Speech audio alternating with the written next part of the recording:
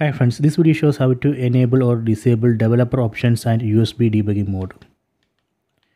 So first you go to settings, select settings, then select system,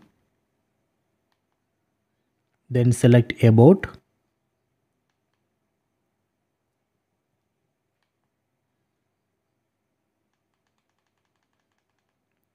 then select Android TV OS build under about.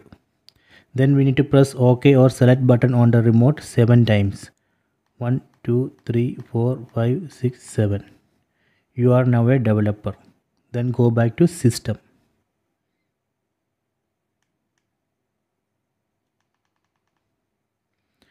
Now under system, here we can find developer options. Select it. So these are the developer options. From this list, let me find USB debugging mode. Okay, I am going to enable it. Select OK. So now I have enabled USB debugging mode. If you want to disable, we can disable here. So if you want to disable developer options, we can disable developer options here. Okay, done. Then go back to system. So now under system there is no developer options because I have disabled it.